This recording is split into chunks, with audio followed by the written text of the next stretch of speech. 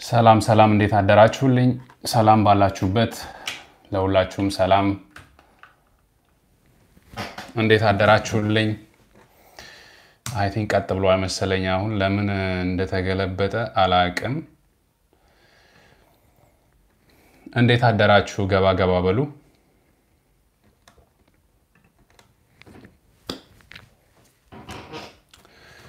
ሰላም እንዴት አደራችሁልኝ ባላችሁበት ሰላማችሁ ይብዛልኝ ትንሽ የቴክኒክ ችግር ገጥሞኝ ነው አይ ቲንክ ብዙም በእንትኑ ሳይዙ ባይታያችሁም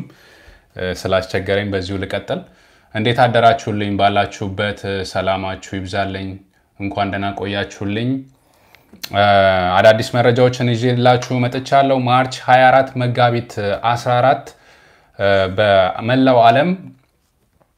ለምትገኙ ተመልካቾቼ በኮሮና ቫይረስ ዙሪያ ኮቪድ-19 ዙሪያ አፕዴቶች የተለያዩ መረጃዎች ወጥተዋል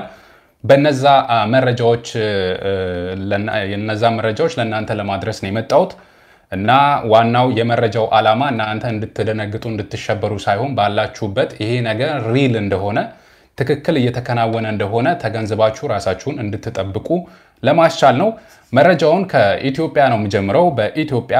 ዛሬ ቫይረስ በኢትዮጵያ 12 መድረሱ ተገልጿል ይህም ደግሞ የ34 ዓመት ግለሰብ ከዱባይ መጋቢት 10 የገባ ነው ተብሏል እና በዚህ ግለሰብ ምልክቶች እንደታዩበት ከዛም በኋላ ወደ ጤና ህክምና ለማግኘት እንደሄደ ነው ወደ ጤና ጣቢያ እና በዛም በሽታው እንዳለበት እንደተነገረውና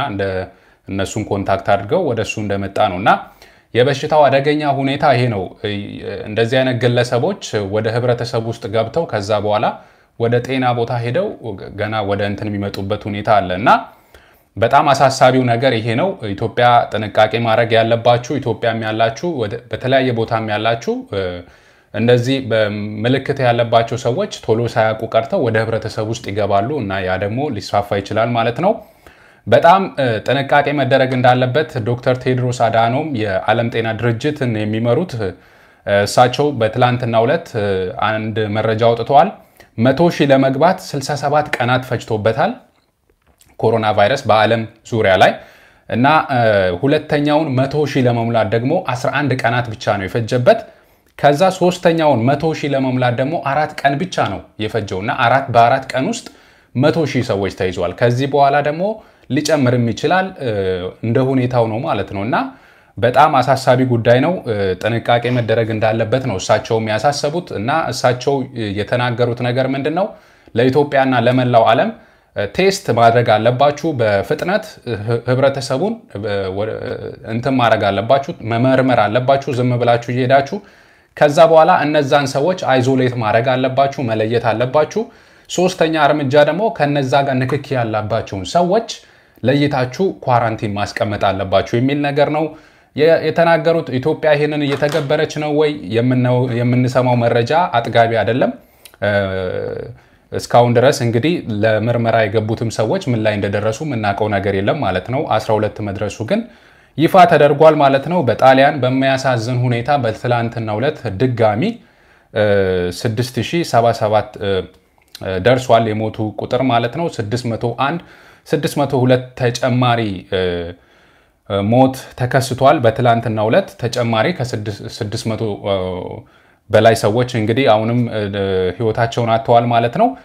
በአጠቃላይ የሟቾች ቁጥር 6077 ደርሷል በጣሊያን ውስጥ በተጨማሪ 47089 ሰዎች ተይዘዋል በትላንትናው ዕለት ብቻ ማለት ነው ጣሊያን ውስጥ በአጠቃላይ የተሻላቸው ቁጥር 7432 ሆኗል የተያዙት ቁጥር 63927 ገብተዋል ማለት ነው ቀጣይ አሳሳቢ ሀገር የሆነችው አሜሪካ ነች አሜሪካ የሟቾች ቁጥር በትላንትናው ዕለት በ122 ጨምሯል እና 11226 ሰዎች ተጨማሪ ተይዘዋል ማለት ነው ትላንትና በዚህ ሰዓት የጆን ሆፕኪንስ ዩኒቨርሲቲ ያወጣው መረጃ ስገልጽላችሁ ከዛ ጋር አሁን ሳነጻጽረው 11226 ሰዎች ተይዘዋል በአሜሪካ ያላችሁ ቀጣይ ሂት የሚሆነው ወይም ደግሞ በከፍተኛ ሁኔታ የሚሰራጨው በአሜሪካ ነው የሚባል ነገር ስላለ ጥንቃቄ ብታረጉ መልካም ነው በአጠቃላይ 593 ሰዎች በአሜሪካ ህይወታቸውን አጥተዋል 46450 ሰዎች ደግሞ ተይዘዋል ማለት ነው በሶስተኛነት እንግዲህ ስፔን የተቀመጠችው ስፔን በትላንትና ሁለት ብቻ በከፍተኛ ሁኔታ እየተጎዳች ነው ስፔንም 498 ሰዎች ህይወታቸውን አጥተዋል 5227 ሰዎች ደግሞ ተጨማሪ ሰዎች ተይዘዋል ማለት ነው በአጠቃላይ በስፔን 2011 ሰዎች 2311 ሰዎች ህይወታቸውን አጥተዋል 35136 ሰዎች ደግሞ ተይዘዋል እስካሁን ማለት ነው 3355 ሰዎች ደግሞ ተሽሏቸዋል ማለት ነው ይሄ መረጃ አጠቃላይ በሁሉም አካባቢ ላላችሁት በደረጃ እመጣለሁ እና ይሄንን መረጃ ትክክለኛና የተጣራ ነገሮች ብቻ ነው ማቀርበው ሼር ያረጋችሁ ሰብስክራይብ ያላረጋችሁም ሰብስክራይብ ያረጋችሁ መረጃዎችን እንድትከታተሉ ነው ጀርመን 123 ሰዎች ደርሷል የጀርመን በትላንትናው ዕለት ብቻ 29 ሰዎች ሞተዋል ማለት ነው በተጨማሪ 4183 ሰዎች ተይዘዋል በጀርመን በትላንትናው ዕለት እና 29056 ሰዎች ደርሷል የተያዙት የተሻላቸው ደግሞ 453 ሰዎች ደርሰዋል ማለት ነው ኢራን 1812 ደርሷል የሟቾች ቁጥር በትላንትናው ዕለት ብቻ 127 ሰዎች ህይወታቸውን አጥተዋል ማለት ነው በአጠቃላይ በኢራን የተያዙት 23049 ሰዎች ሆነዋል ማለት ነው የተሻላቸው 83076 ደርሰዋል እና የተለያዩ ሀገራትም ገደብ የጣሉ አሉ ወደነሱ መጣለው ኢትዮጵያ ኦርቶዶክስ ቤተክርስቲያንም የራሷን መመሪያ አውጥታለች ህብረተሰቡ ጥንቃቄ ማድረግ የሚገባውን መመሪያዎች አውጥታለች እሱ ላይም እመጣላችኋለሁ በአረብ ሀገራት እንደዚህ ያለውንም ነገር ነግራችኋለሁ ቀጣይ ፈረንሳይ ነች 186 ተጨማሪ ሰዎች በትላንትናው ዕለት ብቻ በፈረንሳይ ተይዘዋል አጠቃላይ ሟቾች ቁጥር 862 ደርሷል ማለት ነው የተያዙ ሰዎች ቁጥር ደግሞ 20128 ደርሷል በትላንትናው ዕለት ብቻ በፈረንሳይ 3882 ሰዎች ተይዘዋል ማለት ነው ያገገሙ ሰዎች ደግሞ 2207 ሆነዋል ቀጣይ ከፍተኛ እርምጃ እየተወሰደባት ያለችው እንግሊዝ ነች ዩኬ በዩኬ ለምትገኙ ከፍተኛ ጥንቃቄ አድርጉ መመሪያዎች ወጥቷል ህጎች ወጥቷል ቶታሊ ሎክዳውን ተደርጋለች በትላንትናው ዕለት ፕራይም ሚኒስተር ቦሪስ ጆንሰን ወጥተው ለህዝቡ መልእክት አስተላልፈዋል በዛ የምትገኙ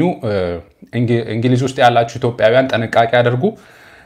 ካሁን በኋላ ከቤታችሁ ለኤክሰርሳይዝ ስፖርት ለመስራት ነው እንግዲህ ኤክሰርሳይዝ ለማድረግ ሾፕ ቤዚክ የሆነ ነገራችሁን ሾፕ ለማድረግ ለመግዛት ሱፐርማርኬት ለመሄድ ሜዲካል ኒዳችሁን ለማሟላት ሜዲካል ችግር ካለባችሁ ወይም ደግሞ ፕሮቫይድ ኬር ፎር አዘርስ ለሌላዎች ኬር ለማድረግ የምትፈልጉ ሰዎች እና ደግሞ ወደ ስራ አስገዳጅ ሆኖ እየሰራችሁ ያላችሁ ሰዎች ወደ ስራ ለመሄድና ከስራ ለመምጣት እንደዚሁም ደግሞ ከሁለት በላይ ሆናችሁ መሰብሰብ አትችሉም በተለይ ኢትዮጵያውያን ጥንቃቄ አድርጉ ያውኛ አንድ ላይ መሆን የትም ብንሆን አንድ ላይ መሆን ደስ ይለናል እና ይሄንን ነገር ጥንቃቄ አድርጉ ከሁለት በላይ ሆኖ መቆም ወይ መሰብሰብ አይቻልም 2 ሜትር ርቀት ጠብቃችሁ ደግሞ ተንቀሳቀሱ ተብሏል ለስራ የምትሄዱም ሱፐርማርኬት ስትሄዱም ኤክሰርሳይዝ ስታደርጉም የምትወጡ ሰዎች በዩኬ የምትገኙ 2 ሜትር ነው ይሄ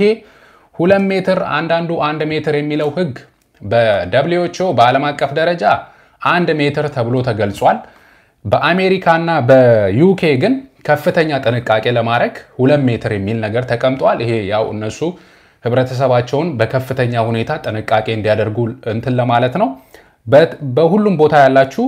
ከፍተኛ ጥንቃቄ ማድረግ ከፈለጋችሁ 2 ሜትር ወይም ደግሞ 6 ፊት ርቀት አድርጋችሁ ብትንቀሳቀሱ የተሻለ ነው የሚል እንትን አለኝ ሴፍቲያችሁ ሞር እንዲሰማችሁ ማለት ነውና ይሄን ይመስላል በአጠቃላይ በዩኬ 54 ሰዎች በትላንትናው ዕለት ህይወታቸውን አጥተዋል 6336 ደርሷል የሟቾች ቁጥር 6726 ሰዎች ተይዘዋል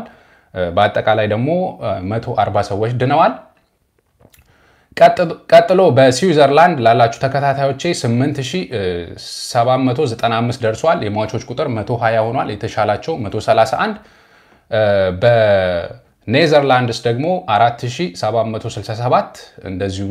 ተይዘዋል 214 የሟቾች ቁጥር ነው 3 ሰዎች ደግሞ ተሽሏቸዋል ይላል ጆን ሆፕኪንስ መረጃ የሚያሳየው ቀጥሎ ቤልጂየም ነች በቤልጂየም በርካታ ኢትዮጵያውያን ትገኛላችሁ ከዛ የሚከታተሉኝ ብዙ ናቸው 3743 ሰዎች በቤልጂየም ተይዘዋል ማለት ነው 88 ሰዎች ህይወታቸውን አጥተዋል 401 ሰዎች ሪከቨር አድርገዋል ተሽሏቸዋል ማለት ነው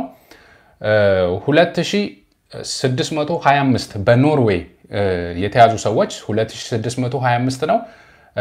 የሟቾች ቁጥር ደግሞ 11 ነው ሪከቨሪ ያደረጉ ሰዎች 6 ነው በካናዳ 2088 ሰዎች ተይዘዋል 25 ሰዎች ህይወታቸውን አጥተዋል ሪከቨሪ ያደረጉት ሰዎች በዩኤስ እና በካናዳ መረጃው አልተለቀቀም አይ ዶንት ኖ ለምን እንደሆነ 2059 ሰዎች በስዊድን 2059 ሰዎች ተይዘዋል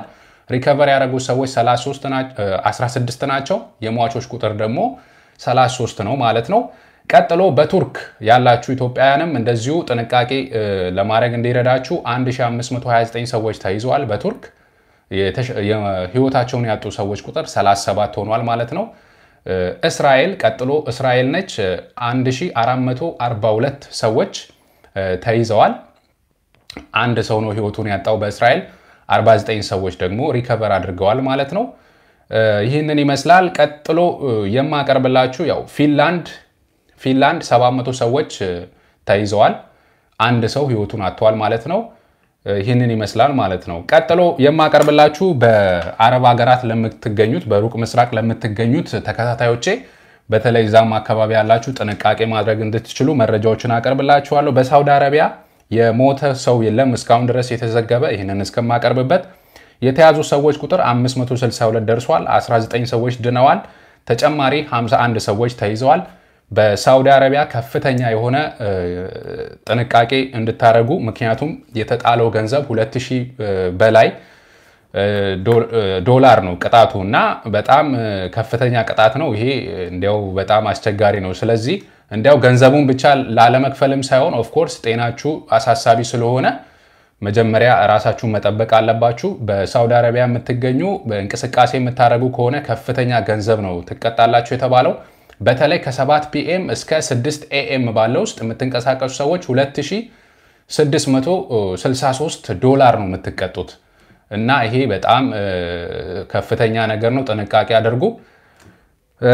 በኳታር እስካሁን የሞተ ሰው የለም 501 ሰዎች ተይዘዋል 33 ሰዎች ድነዋል 7 ሰው ተጨማሪ ተይዘዋል ማለት ነው በኳታር በባህሬን 2 ሰው ሞቷል ህይወቱን አጥቷል 377 ሰዎች ተይዘዋል እስካሁን ድረስ 164ቶቹ ደግሞ ድነዋል ደስ የሚል ነገር ነው እዛ አካባቢ ያለው ነገር በባህሬን ሰዎች ሪከቨሪ ያረጉ ነው 42 ሰዎች ናቸው ተጨማሪ በትላንትና ሁለት የተያዙት በሊባኖስ ያለው ነገር 4 ሰዎች ህይወታቸውን አጥተዋል እስካሁን ድረስ 267 ሰዎች ተይዘዋል 8 ሰዎች ድነዋል 19 ሰዎች ናቸው ተጨማሪ የተያዙት በሊባኖስም አንድ ደስ የሚል ነገር ነው ያለው ማለት ሰው ቤታችሁ ሆናችሁ ተከታተሉ ይሄን ነገር በሽታ መቀነስ የሚቻለው በተለይ ቤት ውስጥ በመሆን ነው ከፍተኛውን እንትን ማድረግ ቅናሽ ማድረግ የሚቻለው ስለዚህ የሊባኖስ አቃለው እዛ አካባቢ የምትገኙ ስራ ማቆም በዚህ ሰዓት ከባድ ነው በተለይ ተንቀሳቅሳችሁ የምትሰሩ ሰዎች እና ጥንቃቄ አድርጎ መዛወር ሱቅ መክፈት እንደዚህ አይነት ነገሮች አይቻሉም ፖሊስ እየዞረ ያዘጋ ነውና እንደዚህ አይነት ነገሮች ስላሉ ዛም ጥንቃቄ አድርጎ ዩኤኢ 2 ሰው ህይወቱን አጥቷል 198 ሰዎች ነው እስካሁን የተያዙት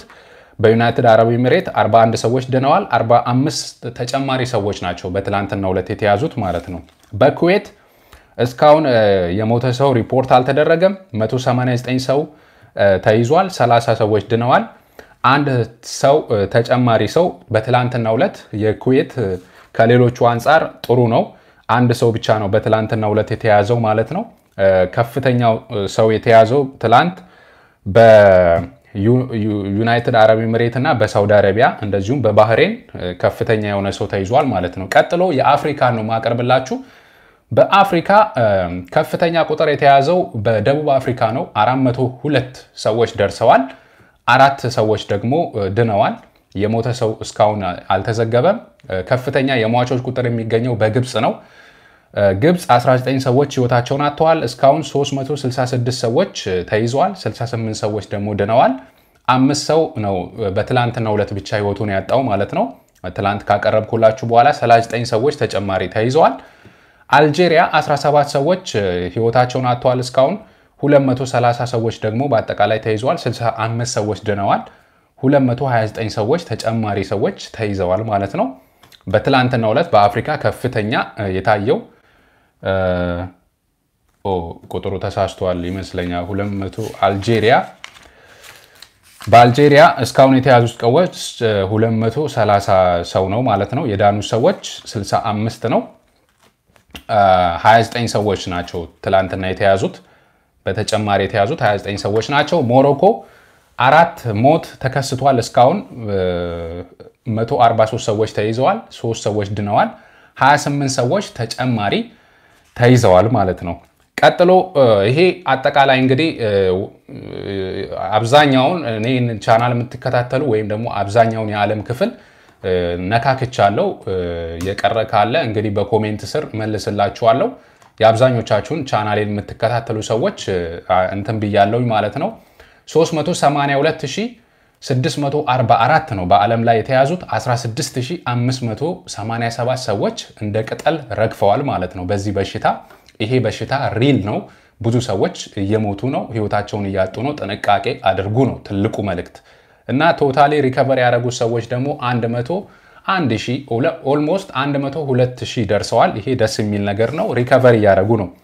ከዚህ ጋር ተከትሎ ጥንቃቄ ማድረግ ያለባችሁን መልእክት ላስከትልላችሁ መድኃኒት እንዴት ነው ሰዎች ሪከቨር የሚያደርጉት የሚለው ነገር ስንመለከት በአሜሪካ በተለያየ በቻይናም በጃፓንም በተለያዩ ሀገራት የተለያየ መንገድ ነው የሚጠቀሙት በአሜሪካ ሁለት መድኃኒቶች ይፋ ተደርጓል ስለዚህ አንድ ቪዲዮ ሰራላችኋለሁ እሱን ያዘጋጀው ነው ሰፋ ያለ መድኃኒት በተመለከተ ምን ላይ ደርሷል የሚለው ነገር አጠር ያለ ቪዲዮ ሰራላችኋለሁ ለብቻ ግን እስከዛ ድረስ በአሜሪካ የማላሪያና የኢቦላ በሽታ መድኃኒቶች እየተጠቀሙ ነው እና ይሄን ደግሞ ክሎሮኪን የሚባል ለምሳሌ የማላሪያ የወባ በሽታን የሚያድን የተባለ መድኃኒት እየተጠቀሙ ነው ይሄ መድኃኒት እንግዲህ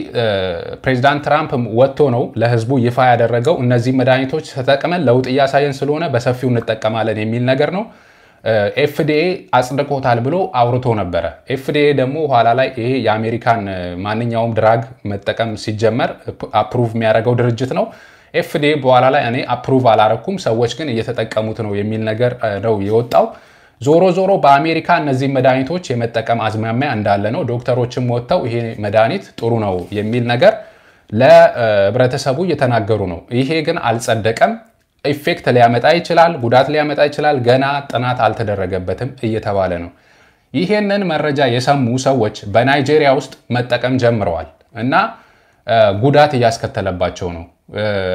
ኦቨርዶዝ እየወሰዱ በስርዓት ፕሪስክራይብ ያልተደረገ መድኃኒት እየወሰዱ ጉዳት እየደረሰባቸው ነው ከዛ ውጭ ደግሞ ዋጋውም ጨምሯል የዚህ መድኃኒት ማለት ነው በናይጄሪያ 200 ናይራ ወይም ደግሞ 50 ሳንቲ አካባቢ ነበር ወደ 500 ናይራ ገብቷል ማለት ነው የዚህ መድኃኒት ዋጋ ይሄም በጣም ነው የጨመረው 3 እጥፍ ኦልሞስት ማለት ነው 1.38 ዶላር ገብቷል ማለት ነው እና ወደ 1000 ናይራ ያድጋል ተብሎ እየተጠበቀ ነው 2 ዶላር 77 ሳንቲም አካባቢ ይሆናል ተብሏል ኦልሞስት በጣም በ6 እጥፍ ሊጨምር ነው ማለት ነው በትንሽ ቀናት ውስጥ ይሄ ኢትዮጵያ ውስጥም ሊመጣ ይችላል ጥንቃቄ ማድረግ ያለባችሁ ሰዎች አሁን በሚቀጥሉት ቀናት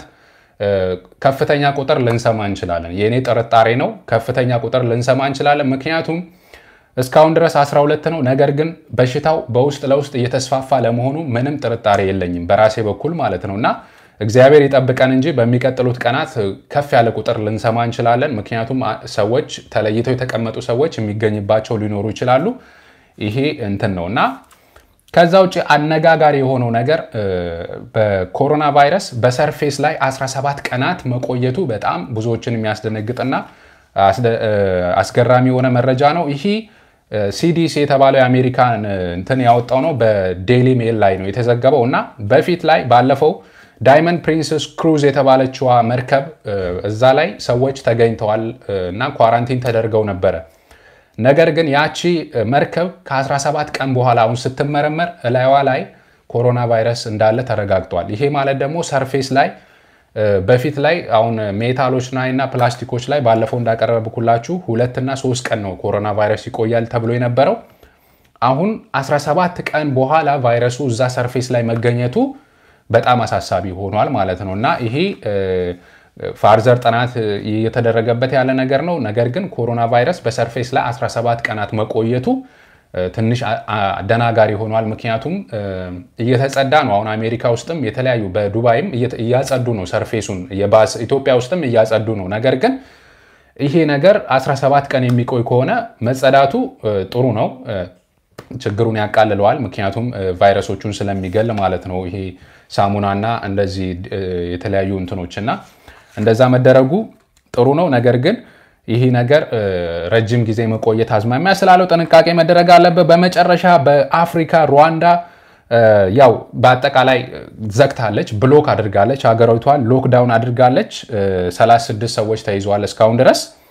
የ30 ዓመቱ ዚምባብዌ ጋዜጠኛ ሞት አነጋጋሪ ሆኗል ይህ ወደ ኒውዮርክ ተጉዞ የነበረው የዚምባብዌ ጋዜጠኛ በጥቂት ቀናት ውስጥ ነው አጣድፎት ህይወቱ ሊያልፍ የቻለውና ተስፋ ያለውና ትልቅ ቦታ የተሰጠው ይህ ጋዜጠኛ በእንደዚህ አይነት ህይወቱን ማጣቱ በጣም አሳዛኝ ሆኗል ያው ወጣቶችም ህይወታቸውን ያጡ እንደሆነ ይህ የሚያሳይ ነው ማለት ነው በአጠቃላይ መረጃዎች ይህንን ይመስላሉ በመጨረሻ በኢትዮጵያ ኦርቶዶክስ ቤተክርስቲያን የወጡ እንትኖች አሉ በቅዱስ ሲኖዶስ ተወስኖ የወጣ ነገር አለ በሰሙነ ህማማት እንደሚደረገው ሰው እርስ በርስ ሰላምታ እንደዛ እንዲያከናውን ወረርሽኙ በሰዎች መሰባሰብ የሚተላለፍ በመሆኑ መንፈሳዊ ጉባኤያት የትምህርት ክፍለ ጊዜያት ወደ ገዳማትና አድባራት የሚደረጉ ጉዞዎችና ምዕመናን የሚሳተፉባቸው ታላላቅ መርሃ ግብሮች ለጊዜው እንዲዘጉ ተብሏልና ይህ ነገር በጣም ጥንቃቄ መደረግ ያለበት ነው አንዳንድ ሰው በአጉል እምነት ሊጎዳ ይችላል ይሄ በጣም ኢትዮጵያ ውስጥ አሳሳቢ ከሆኑ ነገሮች ነውና አንዳንድ ሰዎች ያው አሁንም በአዲስ አበባ ዛሬ እጣን እየታጠነ ነው በአንዳንድ አካባቢዎች የቅዱስ ያሬድ ቤተክርስቲያን ካህናትና ምዕመናን ተገኝተዋል በቦታው መስቀል ፍላወር አካባቢ አዲስ አበባ እና የተለያዩ አካባቢዎች ላይ የማጠንት ስርዓት እየተካሄደ ነው እምነቱ አለ ሰው ደግሞ መውጣትም አለ መተፋፈን አለ እና ያመነ ይድናል ሃይማኖት ነው ያመነ ይድናል እንግዲህ ልቡ ንጹህ የሆነ ሰው ያመነ ይድናል ብዬ ነው ማስበው ነገር ግን በመሃል ላይ የሰዎች እምነት እንዳይፈተን ጥንቃቄ መደረግ አለበትና ቤተክርስቲያን ያወጣችው መመሪያ ተግባራዊ ቢደረግ በኋላ ላይ ደግሞ ግጭትን እንዳይነሳ አሁን አንዳንዱ ሰው እኔ ሃይማኖቴኔ ወጥቼ ማጠንት አካሄዳለሁ እንጸልያለን ወተን የሚል ከሆነ ፖሊስ ደግሞ አሁን ግዳጅ ተሰጥቶታል የሚሰበሰቡ ሰዎችን ተከላከሉ ተብሏልና አሁን ግጭት እንዳይከሰት ሌላ አላስፈላጊ ግጭት እንዳይከሰት ጥንቃቄ ቢደረግ የሃይማኖት አባቶች እንደዚህ አይነት ትምህርት የምታስተምሩ ሰዎች በየትኛው በተለይ ኢትዮጵያ ውስጥ ያላችሁ ጥንቃቄ ብታረጉ ጥሩ ነውና የአባቶችን ምክር እንደዚሁም ደግሞ የጤና ባለሙያዎችን ምክር በመስማት ነገሮችን ብናከናውን ጥሩ ነው አላስፈላጊ ቸልተኝነትና ግትርነት ባይኖር ሁሉም ሰው የራሱን ስሜት የሚያዳምጥ ከሆነ ባሁን ሰዓት ሰው ሊጎዳ ይችላል ጥንቃቄ ይደረግ የኔ መልእክት ነው ፐርሰናሊ ወደ ቤተክርስቲያን ሲገባም ሆነ አስፈላጊ በሆነበት ጊዜ ሁሉ እጃችን መታጠብና ዘርዘር ብሎ በመቆም ስርዓት አምልኮ እንዲፈጸም ቤተክርስቲያን ወስናለች ቤተክርስቲያን አይዘጋም ነገር ግን ሰው በሚሄድበት ሰዓት አስፈላጊ ሆነውን ርቀት ጠብቆ እንዲጸልይ ተብሏል አመታዊ የንግስ ክብረ በዓላት የቅዳሴና ማህሌት ታስበው ክብረ በዓላቱ በሌላ ጊዜ እንዲከበር አሁን ንግስ ምናምን ያለበት ሁኔታ ሰው ሰብሰብ ስለሚል አስቸጋሪ ስለሚሆን በቅዳሴ በጸሎት ታስቦ ሌላ ጊዜ ንግሱ እንዲከበር እኔ ጥሩና ዋይዝ የሆነ ዲሲሽን ነው ብዬ ነው ማስበው ከቤተ ክርስቲያን የሚጠበቅ ውሳኔ ነው ብዬ ነው ማስበው በግሌ አመታዊ እንደዚህ አይነት ነገሮች የጉንፋን ምልክት ያለባቸው ሌሎች እንዳያስተላልፉ በቤታቸው በጥንቃቄ ተዘይተው በጸሎትና በቤተ ክርስቲያን ድረስ ተደራጅቶ ተልኮን እንደዚህ መሳሰሉ በቃ ጠንከር ያሉ ለህብረተሰቡ አስፈላጊ ብዬ ማስባቸው መልእክቶች ተላልፈዋል ሞት እንደሆነ መቼም አይቀርም እግዚአብሔር ያለበት ቀን ነው ሰው የሚሞተው ነገር ግን ሰው ደግሞ አላስፈላጊ ሰው ራሱን መጠበቅ አለበት እግዚአብሔር አለ ተብሎ ጦር ሜዳ ላይ ባዶ እጅን አትሰለፍም እና የትኛውም ሃይማኖት ሰው ቢሆን ራሱን መጠበቅ አለበት እግዚአብሔርም የሚጠብቀን ራሳችን ስንጠብቅ ነው ራሱን የማይወድ ሰው እግዚአብሔር ሊወደው አይችልም እና ራሳችንን እየጠበቅን ነው እንት ማለት ያለብን አላስፈላጊ መስዋዕትነት ውስጥ እንዳይገባ አላስፈላጊ ሆነ መልእክትም የሚያስተላልፉ ሰዎች ጥንቃቄ ቢያደርጉ ጥሩ ነው ህብረተሰቡ ቤተክርስቲያንም የሃይማኖት ሰዎች የሰው ልጆች ድህነት እንዲያገኙ በስጋም በነፍስም መከራ እንዳይገጥማቸው ነው የሚያስተምሩትና በዚህ ምክንያት ሰዎች በቸልተኝነት በአንዳንድ ሰዎች ቸልተኝነት ምክንያት ጉዳት እንዳይደርስባቸው ጥንቃቄ ቢደረግ ሁሉም ሰው የራሱን ኃላፊነት በኃላፊነት ስሜት ቢወጣ ጥሩ ነው ይሄ ምን ቀለደበት ጊዜ አይደለም ሰዎች እየሞቱ ነው ሰዎች እያለቁ እንደ ቅጠል እየረገፉ ነውና ጥንቃቄ ቢደረግ ጥሩ ነው ቤተክርስቲያን ያለችው ነገር አባቶች ያስቀመጡት ነገር ተፈጻሚ ቢሆን መልካም ነው በያስባለው አሉታ መረጃዎች ይሄንን ይመስላሉ አሁን ላይ ያው ቻናሌ ላይ እንደምታውቁት ቀልድና ጫዋታ እያልኩ ትምርት ማስተምርበት ነው ነገር ግን አሁን ላይ ቀልድና ጫዋታ የሚያስፈልግበት ጊዜ ነው በያላስብም ስለዚህ ሲሪየስሊ ነገሮችን የማቀርብ ይሆናል ማለት ነው አስፈላጊ ሆኑ መረጃዎችን ደግሞ በመሽት አዳዲስ ነገሮች ሲኖሩ መመጣ ይሆናል ከመዳኒት ጋር በተገናኘ በዩቲዩብ አጠር ያለ ቪዲዮ እሰራላችኋለሁ የናንተን አንዳንድ መረጃዎች ሐሳቦች ላንብብና ፕሮግራሜን ጨርሳለሁ ይሄንን መረጃ ላይክ ያደረጋችሁ ለሌሎች ሼር ያደረጋችሁ እንድትሉ ነው እንደ ቅጠል ረገፉ አው ሰብለ ኢትዮጵያ እጆቿን ፍቅር ሃና የሱመዮሽ ሁላችሁም አዲስ ወልዴ አዲስ ሻምበል ጌሪ እስመር ኒች ሁላችሁም አመሰግናለሁ ስለተላችሁኝ መልካም ቀን ይሁንላችሁ በመሽትና በሌሎች መረጃዎች የምንገናኝ ይሆናል ባላችሁበት ፈጣሪ ይጠብቃችሁ ሁላችንም ባለንበት ፈጣሪ ይጠብቀን መልካም ደስ የሚል ቀን እንዲሆንላችሁ መኝላችኋለሁ ስለተከታተላችሁኝ ከልብ አመሰግናለሁ አሽሩካ የምርጮች ምርጫ